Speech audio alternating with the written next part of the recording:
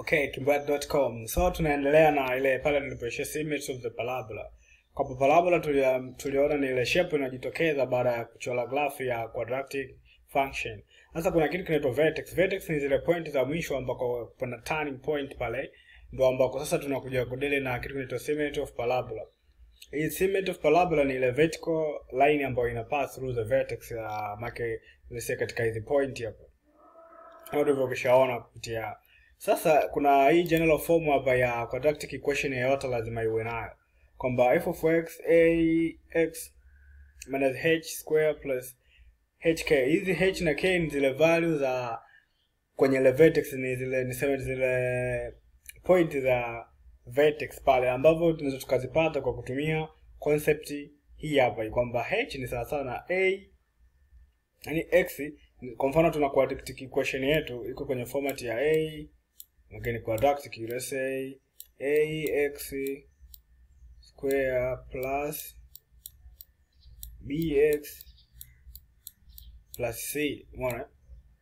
Kwa hiyo h itakuwa ni sawa sawa na b negative b minus 2, I'd say negative b over 2a, na k itakuwa ni sawa sawa na 4ac minus b square over 4a. Kwa hii inatokana na nini? Na kwa mfano tulipokuwa tuna solve quadratic equation kule kwenye tulitumia ile njia ya completing the square, tukaja tukatengeneza kitu fulani hivi ambacho somehow kinafanana na hiki. Umeona? Kwa hii inatusaidia nini, au kwa nini tujifunze hii form hapa na kwa nini tujifunze hii form hapa, na pia kwa nini tujue values za hizi values za h. Hizi ni vertex point, hii ni x, hii ni y. Umeona? Kwa lazima tuzijue. Kwa kuna maswali, kwa mfano utakuta swali kama hili, unapewa swali, unaona hii ndio line of symmetry yenyewe ambayo tunaisoma. H and k ndio vertex yenyewe tunaweza. Kwa mfano unaambiwa find the vertex of the parabola. The same inakuja kama hivi, unapewa parabola hii. Kumbe inajulikana kabisa hii ni parabola au solve. So kuna njia nyingi. Kwa mfano hii is a bit complicated, kwa tunaweza tukatumia ile njia yetu sasa hii ambayo nimesema hapa kwamba h ni sawa sawa na b minus negative b 2a. Akiswali yenyewe liko huku.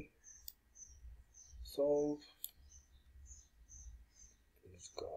Solve hapo. Tumesema tunataka tutafute vertex. Umeona? Tumesema vertex equals to, let's say hapa tulete hapa let's say hapa sawa sawa na moja, si ndio hivyo? B yetu ni hii. Kwa let's say tuseme a yetu kwenye equation ni sawa sawa na moja, b yetu ni sawa sawa na negative 2. Tuchukue c yetu ni ngapi? C yetu ni 3. Mbona sasa tumeambiwa tutafute vertex, ambayo tumeambiwa vertex, tumeambiwa h ni sawa sawa na negative b over 2a. Mbona kwa h tunaweza tukaipata hapo. Alafu k tumeambiwa k equals to 4ac minus b over 4a. I think here is b square, right? Yeah, b square. So kwa unaweza kaona swali linaweza kaisha hapo kirahisi kwamba tukaingiza tu hizo value. Kwa mfano hapo market tutakuja kupata vipi, tuone hapo. B ikiwa negative 2 hapo tutapata 2 over a1 wake 2. Kwa tutakuja kupata h sasa na 1. And then b tunakuja pataje? B inakuja kuwa 4ac, c sasa na ngapi? 3, ambapo tutapata 12. 12 tukiminus na b square tunapata 4. Tunapata ngapi? 12 kuminus na 4 tunapata 8. 8 divided by 4 tunakuja tunapata ngapi? 2. So easy. So the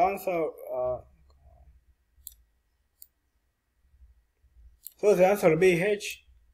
Hizo vertex itakuwa h equals to 1, k equals to 2. So then the vertex, kwa it means vertex zetu zitakuwa sawa sawa nini? itakuwa sawa sawa na 1 2. Tumesema vertex ni ile point pale ambako ile parabola sasa ndio inapita. Hem, tuone huko yeye kapataje alivyo solve. Same kwamba 1 2 kwa kutumia hatujatumia this is the wrong form. Hii formula ambayo ni ndefu kwa hiyo, lakini unaweza kaamua usolve hii au vipi. Kwa hiyo application of quadratic equation tukishaona hizo ni moja kutafuta minimum na maximum. Is the same thing ndo kama ambacho nilichokuwa naelekeza pale kutafuta minimum. Unaweza kupewa hizi hapa utafute, tunatafuta minimum value na maximum value ya kujua kwamba ni minimum value au maximum value, unaangalia ile x, I mean ile a ikiwa greater than 0 and same as this thing here. Ikiwa greater than 0 au ikiwa positive, it means tunapata maximum, tunapata least value au tunasema minimum value. Ikiwa greater, ikiwa less than 0 tunapata nini? The greatest value. So I think that's cool. So tunaendelea na session na kitu kingine ambacho nasema polynomial function. Hii polynomial function tunaweza tukaelezea zaidi kwa kule mambo ya combination and permutation ambayo yashaelekezwa sessions zilizotangulia. Kwa the thing here tunachotaka tujaribu tuone and the way tunaweza tukadivide hizi polynomial function. Kwa mfano unaweza kukuta swali kama hili hapa.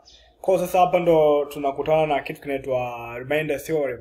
Hii remainder theorem inasemaje kwamba tukipewa polynomial function lakini tukipewa na kitu equation statement kama hii, then the remainder inakuwa sawa na functional remainder inakuwa sawa na function, yani tukiingiza ile value ya c pale kwenye tukitumia ile value ya c kwenye ile function ambayo tumepewa. Kwa mfano tumepewa function hii hapa hii. Sasa kutafuta remainder tunachokifanya kama tutafuta use the remainder theorem to show that x is a factor of f of x. So tunafanyaje? Kwa tunachokifanya tuna substitute hii hapa hii, tunachukua hii tu hii variable hii, then tunaingiza hapa kwenye, sababu value of x kiingiza hapo inatakiwa iwe sawa sawa na hii hapo, umeona. So then tunafanya tuna substitute kwa sababu maana tutapata moja, umeona. Tukisubstitute hii 13 kwenye hii function hapa, hii function ambayo ndio g nataka to use remainder theorem to show that this is a factor of here, umeona. Kwamba from tukichukua f of x tukigawanya na ile remainder ambayo tumepewa, tunatakiwa tupate kitu gani? Inatakiwa iwe sawa sawa na hii hapa, kuonyesha kwamba tuweze kujua kwamba kwamba hii ni factor, yani umeona. Kwamba tukigawanya sasa hii na hii inabakia ngapi? Inabakia moja. So kama itakuwa inabakia moja, it means this is a factor ya hiyo nini, hiyo function. So that's how we show. So kutafuta factor, it means tukigawanya tunapata moja. So here hata tukiingiza hiyo value hapa, kwa hiyo hapa tumeonyesha, then pia tena tumetafuta value, it's the same thing. So kuna hiyo remainder theorem au then tuna factor theorem. Factor theorem nayo unachokifanya wewe sasa hapa utofauti wake. Hii hapa hii unaitengeneza like a equation. Sasa ili iwe factor maana yake it means inatakiwa f of x tukiingiza ile c tupate nini? Tupate 0, umeona. Sasa na hii hapa ukishapewa hivi it means inatakiwa, kama kwa mfano umeona hapa umepewa x plus 2. Sasa ili tupate jibu it means inatakiwa utafute value ya x ile pale, ili then tuingize tupate jibu ambalo litatuletea nini? Negative 0, umeona. Kwa mfano kama hapa x imekuwa thamani yake ni ngapi? A polynomial function as a factor if and only if x equals to 0. So it will be a factor for the factor theorem. Sasa ukiachana na ile remainder theorem, kwamba huku sasa ukiingiza ile value ya c upata sawa sawa nini na 0, hiyo ndio unapata nini? Kwamba hiyo factor ambayo unakuwa umeambiwa inakuwa ni factor ya hiyo function. So let's see here, tumepewa example f of x you show that x plus 2 is a factor of. Kuna tunachotakiwa tujue sisi, tukichukua hii c hapa tukiingiza kwenye hiyo function tupate nini? Tupate 0, ili hii hapa hii iweze kuwa nini? Factor ya hii function. So step by step, if is a factor then c inatakiwa iwe sawa sawa nini? Na 0. Kwa kitu cha kwanza kabisa ninachotakiwa tufanye It means kwamba hii equation yote maana tunaiquate sana 0 ili tuweze jua kwamba hii kweli tukiingiza tutapata 0. So then kazi inaanza hapo. Tukichukua then hapa ya negative 2. So let's say we put it inside there and we get 2 f of 2. So here unaiquate sana 0, then una market kwa x sawa negative 2. So then tunaingiza hapa kwenye value ya x. Sio tumeelewana hapo. Then we come again, we see f of x tukiweka negative 2, then tukifanya hapo almost itakuja 0 hiyo hapo. So that's it, that's how we solve. So kuna maswali kama ya composite function ya for, golf. Hii tunapozungumzia composite function, it means hizo function ambazo zinakuwa zimebebana yani. Umeona? Zinakuwa zimebebana. It means for kuna function mbili, moja inakuwa ndani ya mwenzake na kwa zinaingiliana yani. Yeah, kama hapa for, it means una solve kwanza ile for, alafu the product inapatikana unaingiza tena kwenye function ile nyingine inayofuata. So that's how I think there are some other question of exponential function na nini. These are the functions that we can solve. Like question like this one, the population growth question. These are the exponential function. What's the growth factor for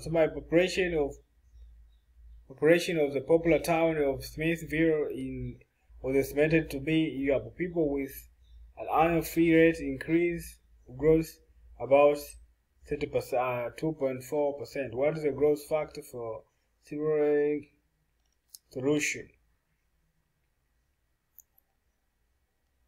So this is how we deal with this.